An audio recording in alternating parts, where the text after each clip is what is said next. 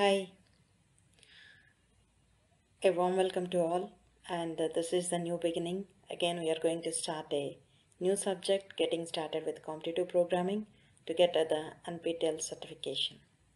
So, now we are going to see the assignment 0. Already for assignment 0, you can get the answers also, but this is for the small beginning so that you can easily understand what actually we are going to do.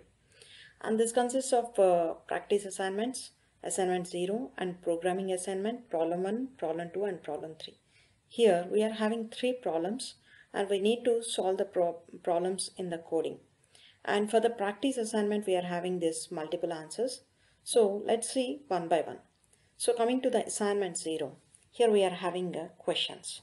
So how many ones does the following procedure print when run with input n?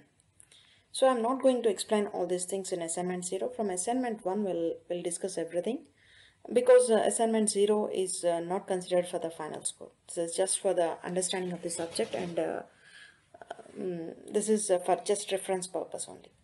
So for question number 1, we are having the options, 4 options, in that the option either B or C is the correct answer. And for question number 2, the answer is 3 pairs. And for question number 3, the answer is 6765. And question number 4, we are having 2 options. This is A answer and E options are the right answers. And for the question number 5, none of the above. Question number 6, it is merge sort. And for question number 7, it is neither statement is the right answer. And for the question number 8, it may not always produce an accurate answer.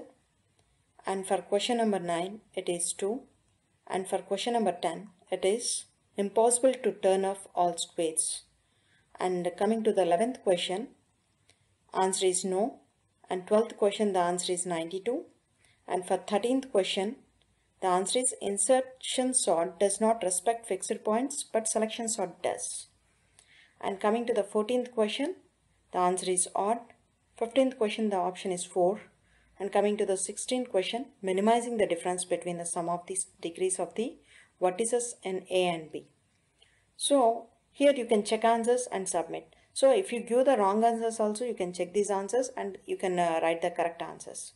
So this is regarding the assignment 0, and you can check answers and submit so that the answers are submitted. This is regarding the multiple choice, and this is for assignment 0. We are having this programming assignment problem 1, which will go to the programming assignment problem 1. So this is regarding the multiple questions, and we'll see the programming assignment problems one by one.